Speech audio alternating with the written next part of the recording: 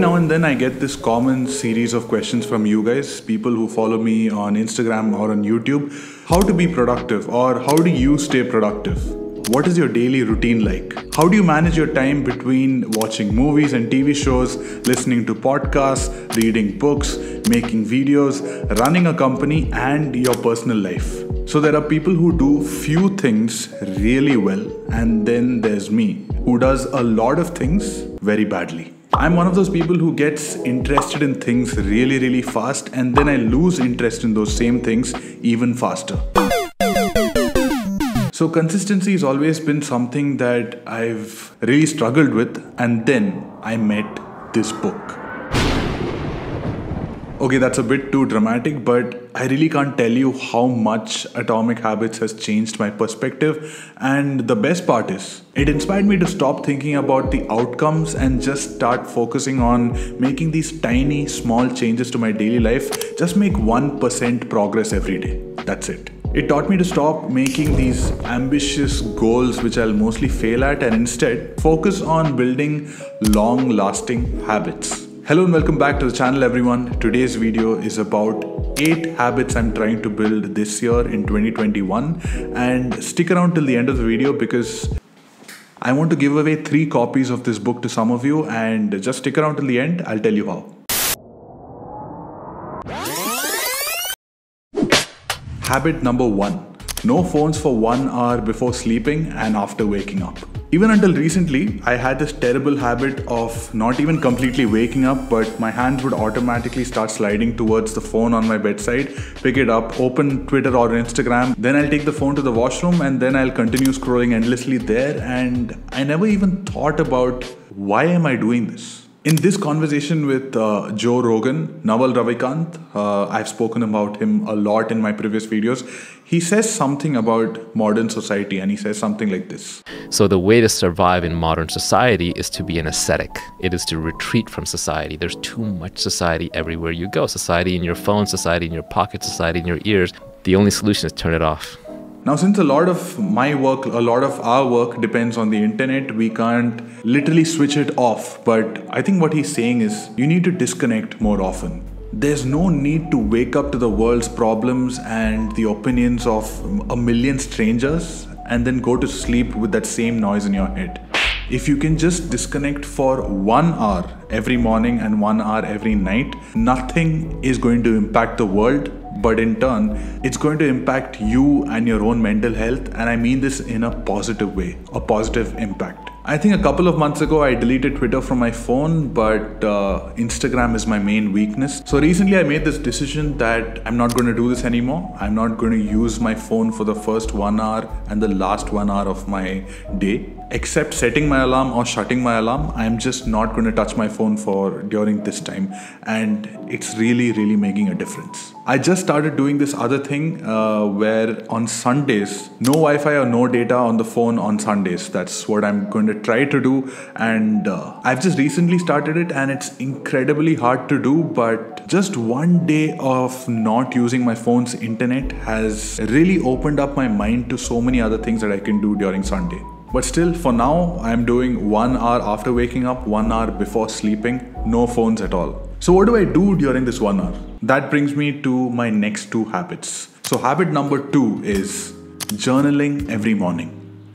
People who grew up in the 90s know about this concept of keeping a diary. And since both my parents used to work in a bank, every year the bank used to give them a set of diaries for the new year. And my parents wouldn't really use it, so they would give 1 diary to me every year. That will be our tradition, and I will start keeping a diary for that year, and I do it religiously for 1 week, and then I'll give it up. One of the things I struggle with is having a very fuzzy memory of past events, and it's something I really feel bad about. I feel bad about not having documented my life enough. I also have lost a lot of my old pictures, and I don't know where all of those diaries also went. Even during my teenage years, I've tried to maintain a journal many times, but I've either lost those notebooks or I've just given it up because I had more important things to do, apparently. But earlier this year, I discovered this app called Notion, and it's just made my life so much easier.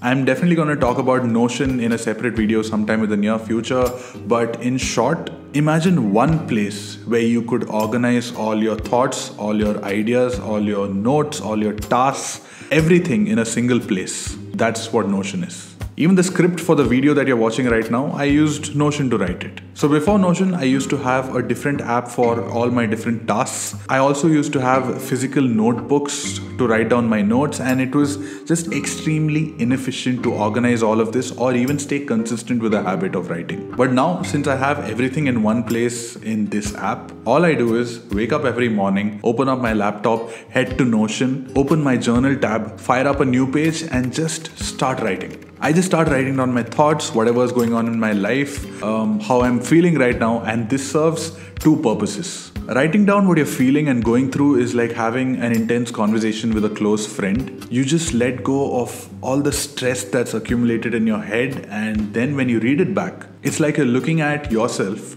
from a different perspective. You not only get to know what you're going through, but you also get to know why you're going through it. You start seeing patterns of the way you react to people, the way you think about your own thoughts, and it just helps you grow as a person. Secondly, journaling is like documenting your life and all your memories. Today it might seem really ordinary, but 3 years from now, when you look back at this journal and you look at something so ordinary, it'll seem so hilarious, or it'll have some kind of a special meaning when you read it later. And it also tells you where you came from. It keeps you grounded. Like one day last month, there was this big lizard in our house and my wife asked me to chase it away, and I wrote about it in my journal. And today it just seems so ordinary, but reading it in the future from a different perspective, I think it'll have a whole new meaning because it captures a specific time in our lives, especially in the time of everything that's happening around us.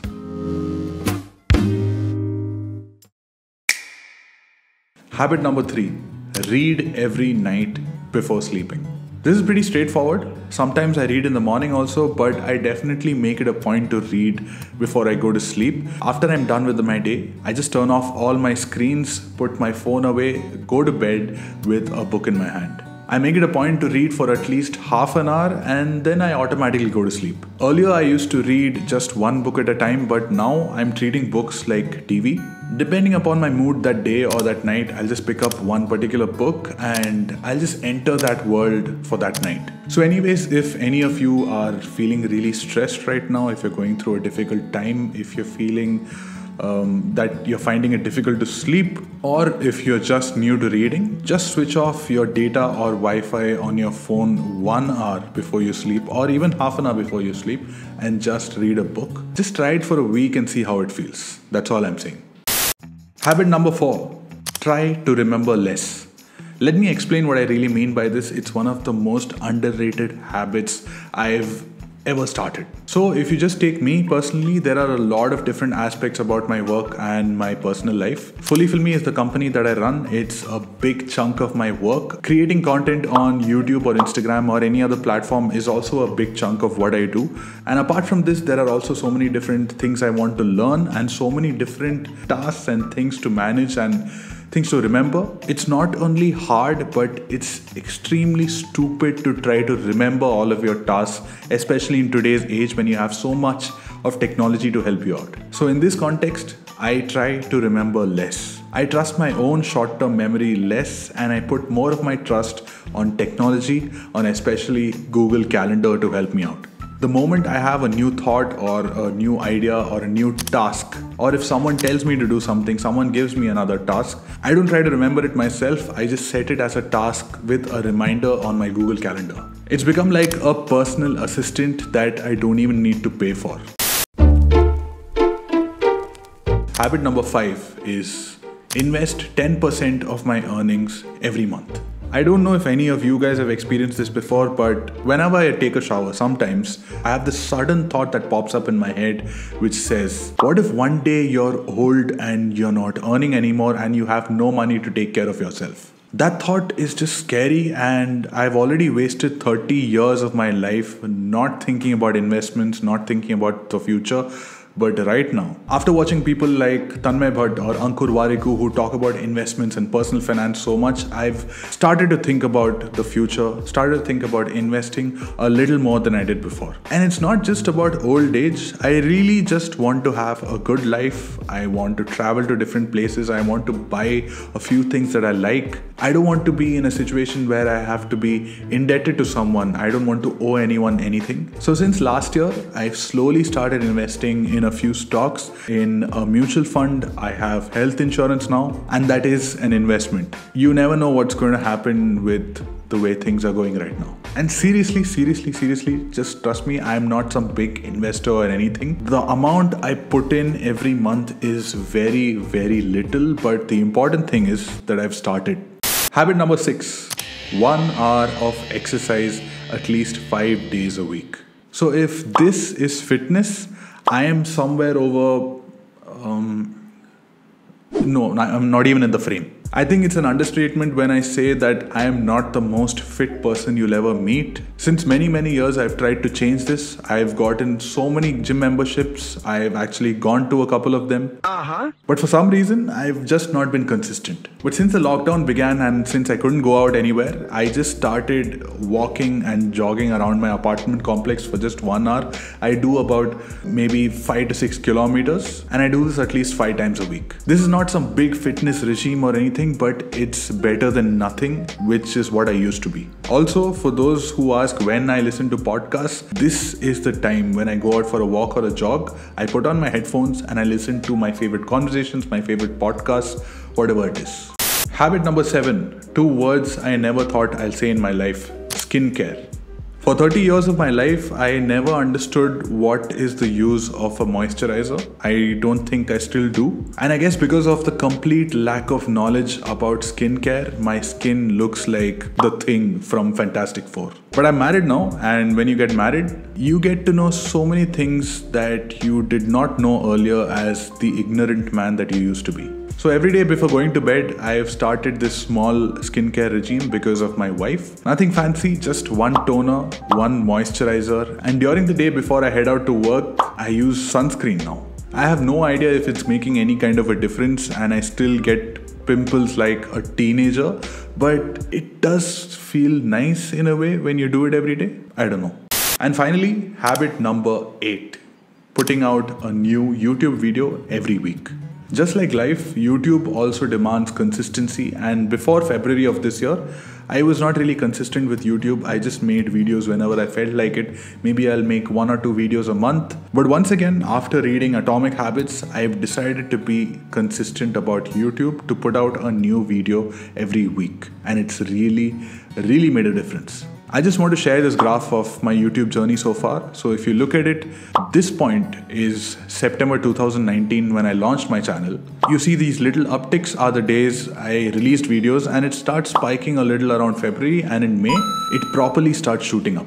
Just 3 months of consistency in February has made so much of a difference. Views started increasing because of the beautiful concept of compounding, and it's not just that. I crossed 10k subscribers in May, which almost took around 2 years. From May to July, in just a span of 3 months, 10k subscribers have grown to 41, almost 42k subscribers right now. And I really like this quote by Woody Allen: 80% of success is just showing up.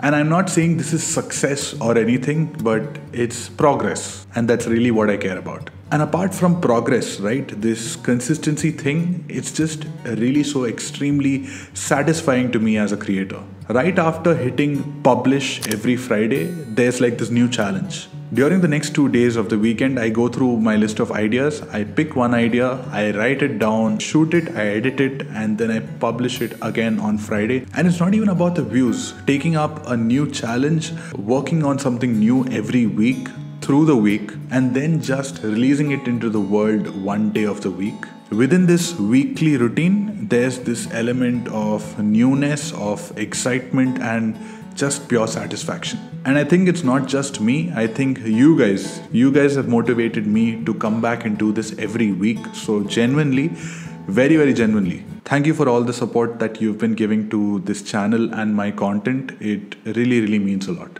Thank you. So those were the 8 habits that I'm trying to build in 2021. There are also a few other habits which I can't really talk about right now because I'm just not consistent enough with them yet. But coming back to the thing that I said in the beginning of the video, I want to give away 3 copies of Atomic Habits to 3 of you. The only rule is that you have to be in India. I really can't ship abroad right now, but this is a chance to win a free Atomic Habits book. All you have to do is this. I just want you to answer this question in the comments as descriptively, as elaborately as possible.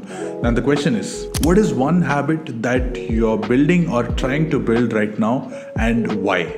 And the 3 best answers which I'm going to choose are going to get 3 copies of Atomic Habits sent to your house. And yeah, that's the giveaway. That's the end of the video. I hope you like it. I hope it adds some kind of value to your day.